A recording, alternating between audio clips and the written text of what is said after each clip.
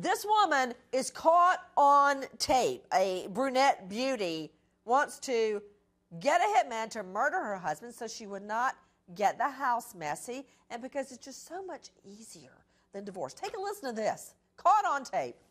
It's not that we weren't getting along, but I mean, it was easier than, as terrible as it sounds, it was easier than divorcing him. You know, I didn't have to worry about the judgment of my family. I didn't have to worry about breaking his heart. Stuff like this, it's like kind of like a clean getaway. I mean, it's going to break my heart when it happens, but I mean, it's something that I've been thinking about for a while. The more I think about it, the more I'm like, I just want a little more time. You want me to shoot him? Unless you can do it painlessly, you know, breaking his neck, that would... I would prefer to use either a knife or a gun. It's quick and easy to do. It's painless, less painless.